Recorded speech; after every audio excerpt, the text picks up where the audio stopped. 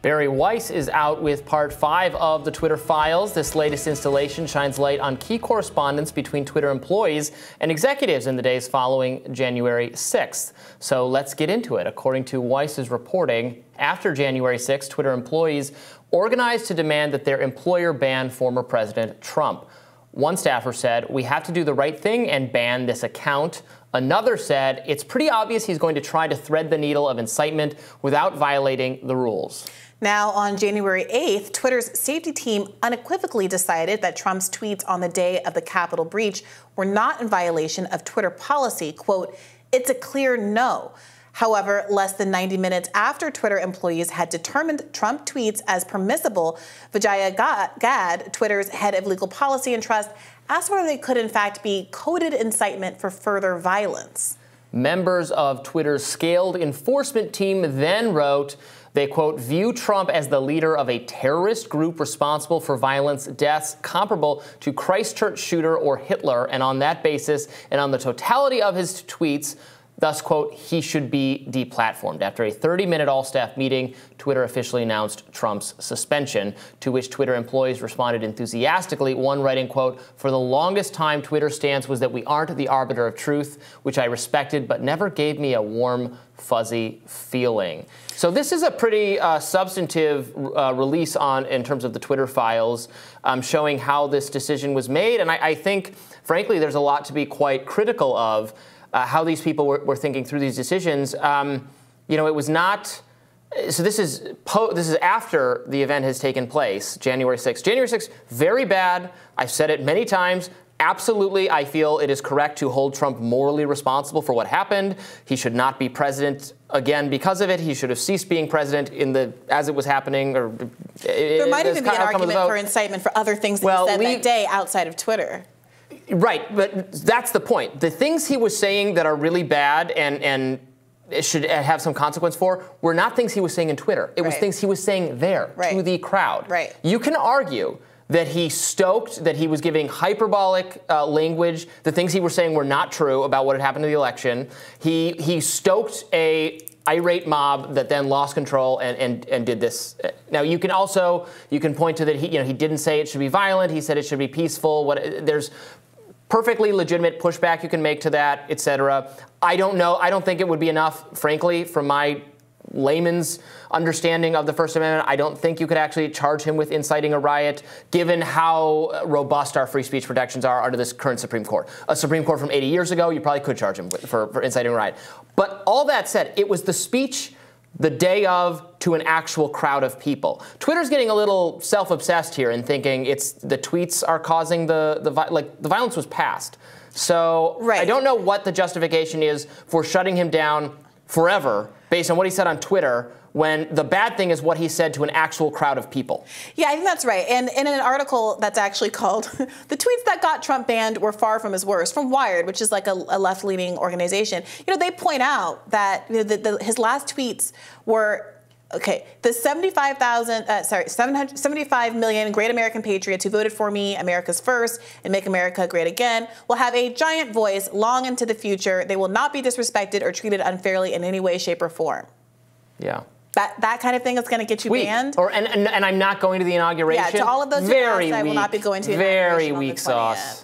So at the end of the day, this disclosure, what it tells you is that they actually had a process by which they evaluated whether or not Trump's tweets violated Twitter policy. They said no, it does not violate the incitement policy. Then there was an additional conversation about whether or not, in the broader context of the tweets, et cetera, we could just label it as incitement to violence, mark it as incitement to violence anyway to get the job done. And that's a problem. I mean, I can understand the argument. Frankly, I don't disagree with it that there was just a riot because of the remarks he was making to a crowd. He has paused on this platform until things cool down. I think that's fine. I did not object when they did this on that basis. Saying that because of the things he's tweeted, he's permanently, that just doesn't make any sense. And they're admitting there that it doesn't make any sense. Yes. That they had to come up with a justification, and that justification is lame. Yeah. So look, I will say this. I have had mixed feelings about various aspects of the Twitter file disclosures. I think that some of them could have a lot of import more broadly. For example, I'm particularly interested in the reporting on shadow banning, which has the same flavor as this, right? What kind of politics, what kind of messaging is Twitter is trying to shape with its ability to either highlight, suppress, or ban voices on the app? I think that is really the critical core issue that a lot of people hope that Elon Musk would confront when he got in here. The problem is, so far, disclosures have not been holistic. So they have kind of found individuals, cherry-picked folks, and revealed that this person got shadow banned and that person got shadow banned. But a lot of leftists are very frustrated, and I hope Matt Taibbi, as someone who has been sympathetic to the left, starts to be more holistic in terms of what the releases are, so it can't be so easily framed as the right is being targeted, when we know that it is across the ideological spectrum and people who are not the establishment are being targeted. But this disclosure, unlike some of the others, I think, because it is narrower, is more clearly relevant and substantive, as you said. And it'll be interesting to see what the mainstream media does with this, and if they continue to do the nothing burger dance. Yeah, they're not covering this at all. Also, one other aspect of this I wanted to touch on. So one of those people saying, like, right, this is akin to Hitler inciting hatred or something, would take action. Honestly, both Twitter and Facebook and other content moderators have to deal with a problem of you don't always know. Like the Supreme Court of Facebook. Facebook has this separate body that can reverse Facebook. The kinds of cases they look at are somewhere in Central Africa or Southeast Asia, where there's two ethnic groups or two religious groups that hate each other, and there will be a tweet or there'll be a piece of content accusing the other group. The other group is kidnapping children and raping them. And should that, and now this group is mad, there could be violence because of that piece of content, but is that piece of content true? Like Facebook doesn't know. They don't have people there on the ground. It's a contentious civil war type thing. We're talking in undeveloped parts of the world. And do you leave up a piece of content like that? It's not easy. These are not easy calls. Yeah. People who are experts in civil rights law and human rights law and free speech and want to have the thumb on the scales of free speech find these to be difficult calls because they actually don't know the factual reality of what's going on. And you don't want to silence people who are speaking out against, maybe there is sexual abuse and kidnapping and violence going on, and you're essentially censoring conversation about that. Or maybe it's made up and it's all lies, like in Myanmar, where they ended up having violence against the native Rohingya Muslim population whipped up by the generals of the repressive government. That wasn't true, but we don't know. Yeah, it strikes me tough. That there's nothing really new here, right? To your point, people have propagandized against the other side and vilified their enemies since time immemorial. What feels different here is that normally there is not a central body that is in control of whether or not that messaging gets seen. And it feels a little bit like a trolley problem, where the issue is that we are now having someone who's standing at the lever who decides who gets harmed, but there's no easy way out of this. There's either harm that happens to people's civil liberties and free speech rights, or there is potentially harm that happens as a consequence of that speech. And I get it. It doesn't give you a warm, fuzzy feeling to sit there and say, I'm not going to be the arbiter of truth. But in the absence of an alternative, and I think that they should be working toward alternatives with these boards and just trying to get to drill down to the core of what their responsibilities are.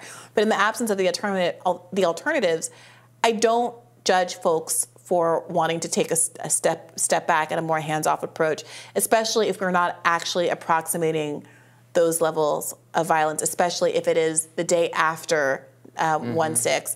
And, especially if there's other ways to intervene, like having a more short-term pause and a permanent ban. Yeah, and it sounds like they knew that, but felt internal pressure from activist employees to reach some other conclusion, and then eventually from figures like Vijaya Gad, et cetera, coming to some kind of conclusion that was really actually at odds with what the real moderation team was kind of doing. Yeah, I agree. I might call them liberal employees as opposed to activist employees.